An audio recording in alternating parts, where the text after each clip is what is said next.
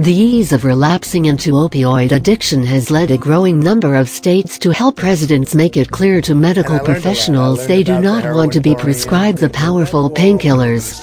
Connecticut and Alaska are two of the latest considering legislation this year that would create a non-opioid directive patients can put in their medical files, formally notifying healthcare professionals they do not want to be prescribed or administered opioid medications. Legislators in Massachusetts and Pennsylvania last year voted to create similar voluntary directives. While patients typically have the right to make decisions about the medical care they receive and whether they want certain treatments, proponents of non-opioid directives contend such a document make a patient's wishes clear, especially in advance of medical care or if a patient becomes incapacitated. They are also seen as a way to prevent someone in addiction recovery from relapsing. The National Institute on Drug Abuse notes how exposure to drugs is one of the most common triggers for relapse. Whether it's in some type of directive in a treatment plan, we have a right to choose what we want in our care, said Kelvin Young, who is recovering from opioid and heroin addiction and is now director of TOIVO, an alternative drug rehabilitation program in Hartford. Such directives, however, are not a one-size-fits-all solution. Seth Nookin, an assistant professor at the Massachusetts Institute of Technology graduate program in science writing, acknowledged they're not the most nuanced approach to the problem. He has written about taking opioids almost 2 years ago for kidney stones and a related infection, even though he previously kicked a 3-year heroin addiction in 1997. There was no question that I needed powerful pain medication.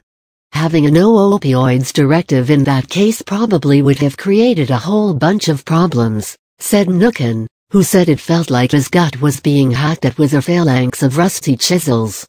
During his hospital stay, Nookin said, he repeatedly told doctors about his substance use disorder. However, he felt they weren't listening. Ultimately, he did not receive any counseling or advice regarding the risk of a potential relapse or how to guard against one. He wound up creating his own chart to ensure he didn't take too many pills. That's not something I think everyone is going to do, he said.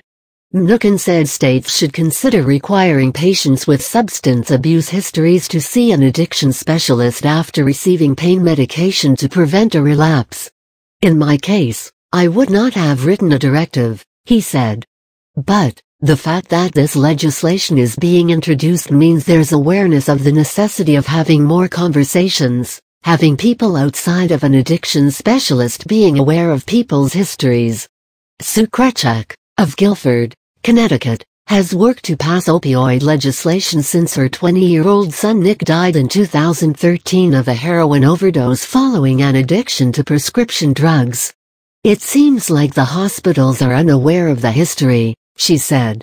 In Massachusetts, a patient, or the patient's guardian or healthcare agent, signs a one-page form that states, I am refusing at my own insistence the offer or administration of any opioid medications including in an emergency situation where I am unable to speak for myself. The person also agrees they understand the risks of refusing and release the healthcare professionals from any responsibility for all consequences. The directive, which must also be signed by the healthcare practitioner, became available in January. The Pennsylvania directive is still being developed. Pennsylvania State Representative Ed Gainey, a Democrat, proposed the directive legislation.